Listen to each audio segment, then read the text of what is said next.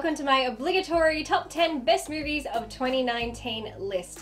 I watched a lot of movies that I really enjoyed. There was very little I disliked, which for me kind of says 2019 was an awesome year in film. Now, if something you love doesn't make my list, it doesn't mean I hate it, just means I either didn't love it or I more likely didn't see it and probably have no plans to. Like most typical Oscar nom films are just not my go-tos. But enough of that. Time for the list. At number 10 is Avengement. This film sees a lowly criminal, while on a prison furlough, evade his guards and return to his old stomping ground to take revenge on the people who turned him into a cold-blooded killer. Jesse V. Johnson and Scott Adkins are truly the dynamic duo. For me, they're as synonymous as DiCaprio and Scorsese. I had an absolute blast with this film. I was engaged from start to finish and couldn't get enough.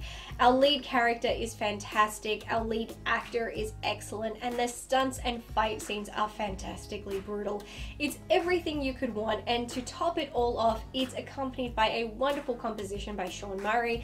I love Johnson, I love Adkins, and together I was a delighted movie lover. I honestly can't recommend this film enough. Number 9 is Wig. This is an HBO documentary that talks about the history behind Wigstock, the annual drag festival which glamorously signaled the end of summer for the gay community in New York City for almost 20 years. I never ended up doing a review on this because I find documentaries so hard to review. I could have if I tried, but I got lazy.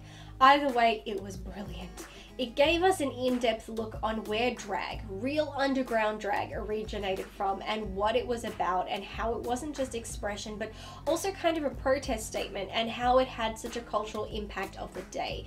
It looks at how much it has evolved, but how so many people do wish that it hadn't evolved so much to the point where it's about commercialism.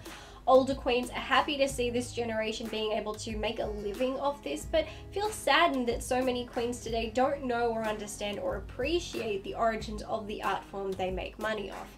It also touched on how much the political climate impacted the LGBT community over the years, even talking about 9/11 and how people weren't just living in fear of terrorists and anyone of color, but anyone who was different or stood out. And so the LGBT community started to lose a lot of their freedoms during this time. It was a fascinating look at the community, this huge event and all the significance behind it. An absolute must-watch if this is a subject that interests you. Number 8 is Isn't It Romantic? This film follows a woman who, after getting hit on the head, wakes up in a world where everything around her plays out like a romantic comedy film. I know this was hit or miss for a lot of people, but for me it was a hit. I could not love this movie more if I tried. I could never have predicted this, but I hadn't laughed so much in ages, and at the time of watching this, I hadn't enjoyed a film so much in ages, or walked away still quoting or recalling moments from the film like that in God knows how long. This is most definitely a film I would watch over and over again. It spoke to my soul and put me in stitches. Absolutely perfect, well thought out, written, shot and performed, just all around fantastic film. Number 7 is Ride Like a Girl. This film is the story of Michelle Payne, the first female jockey to win the Melbourne Cup. I was intrigued by this film, but I had no idea I would love it as much as I did. It was emotional, powerful, uplifting, and inspiring. Our cast did a terrific job of bringing these people and their stories to life, and Griffiths has shown some incredible directing skills. It makes me very excited as a film lover at the prospect of seeing future directing work from her. I couldn't have imagined I would walk away loving a film about horse racing as much as I did, but I did, and I highly recommend anyone and everyone to see this film. Film number 6 is Extracurricular Activities. In this film, a mature, intelligent high school student has a side job arranging accidental deaths of fellow students' parents. A cop detective notices this student is connected to all the kids of dead parents, but who wins the face-off? All in all, I loved this film. It was unique and it stands out from other films of the genre, especially in this day and age. It had me interested from start to finish, and I felt that the style in which the film was shot, which for other films might feel low quality or low budget, I think worked perfectly for this film. It almost gave it this Pleasantville tone at times, which juxtaposed with people being killed in every scene, somehow made it more entertaining. I was unable to find any faults in this film. I loved everything about it. Film number 5 is Frozen 2. Set 3 years after the events of the first film, the story follows Elsa, Anna, Kristoff, Olaf, and Sven, who embark on a journey beyond their kingdom of Arendelle in order to discover the origin of Elsa's magical powers and save their kingdom after a mysterious voice calls out to Elsa. I love Frozen 2. Frozen 2 is a superior film in every way, shape, and form, and I was not expecting that. All our main characters are back, and there is an undeniable evolution and growth to each and every character as we watch them go on this exciting journey full of mystery, intrigue, and discovery. Even new characters we meet along the way have a depth to them and in turn are able to give more to the overall story. Now, there were elements in the plot and mythology that were very poorly done and did not do a good job at linking with the first film, but it didn't stop me from loving the film. This time around, even the soundtrack was far superior to the first film, just an all-around awesome time. Number 4 is John Wick Chapter 3 Parabellum. It is the third installment in the John Wick film series and sees super assassin John Wick on the run after killing a member of the International Assassins Guild. And with a $14 million price tag on his head, he's the target of hitmen and women everywhere. Everything about this film was on point. Majority of our characters, even side / new characters, have layers to them and we understand straight away their connection to John. Everything has its place and nothing feels overused or underused. It's like the Three Bears. This was just right. John Wick was an intense ride that for me is now the second film in recent years to create an electric atmosphere amongst its audience. John Wick Chapter 3 Parabellum was truly a spectacle, and I mean that in the best way. Number 3 is Knives Out. The film follows a family gathering gone awry after the family patriarch's death leads a master detective to investigate. This film blew me away. I was ready to dismiss it for a brief time, but it proved me wrong and then some. Incredible story, superbly written and performed by a tremendous cast playing a fascinating set of characters. If you love mysteries and you love many of the classics, then you'll love Knives Out. If you didn't bother with it thinking it had nothing new to offer, then I can't stress enough how much you need to give this a try. Knives Out was an incredibly enjoyable film and I want more. Number 2 is Rocketman. The film is based on the life of musician Elton John and follows his early days as a prodigy at the Royal Academy of Music to his musical partnership with Bernie Taupin.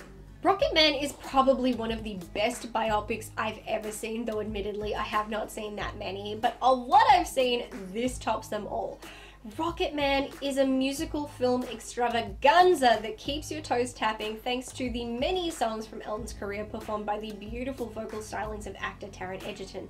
It keeps you enthralled with its vibrant psychedelic visuals and pulls at the heartstrings by telling viewers the painful story and history of music legend Elton John. I loved every single aspect of this film and not one of those aspects wasn't nailed to the fullest. There was indeed nothing to dislike in this film. An incredible script, brilliant performances, stunning cinematography and direction with a soundtrack that celebrates the music of Elton John. Even the costumes were sheer perfection, from the way they showed us the evolution of fashion throughout not just Elton's career, but each decade around the world was just so right. The work that went into replicating so many of Elton's iconic costumes was terrific and only further demonstrates that this film is without a doubt a celebration and honouring of Elton's life, including his struggles, because without them he wouldn't be who he is today. Rocketman is a show-stopping film of epic proportions. And at number 1 is Avengers Endgame, the 22nd film in the Marvel Cinematic Universe that sees the surviving members of the Avengers and their allies work to reverse the damage caused by Thanos in Infinity War. Nothing like this has ever been done, and I don't know if it ever will be again. I don't know how the MCU will be able to top itself. Watching movies is easy. We don't get that invested in their characters because we know after an hour or so that will be it.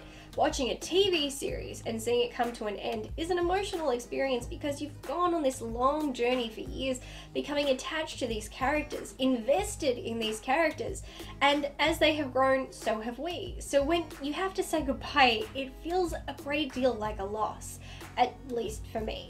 That's precisely how this film feels. We as fans and viewers have been on this 11-year journey and for it to finally be over is a hard pill to swallow. No film has ever put such a large number of acting talent on the screen at one time.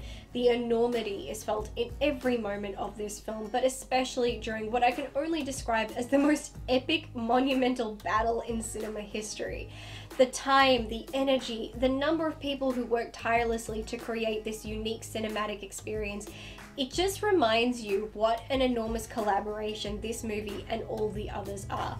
This isn't a one-person job. This is what it looks like when hundreds, if not thousands, of people work together on a singular goal. And now you know my top 10 best movies of 2019. Lots of different types of movies appear on this list, which is one of my favorite things about movies in general. 2019 was a great year for film, and I hope 2020 is just as good, if not better. That's it for today's video. Please comment below and share your top 10 best movies of 2019. Thank you as always to my awesome patrons. I will catch you guys in the next video. So until then, bye guys.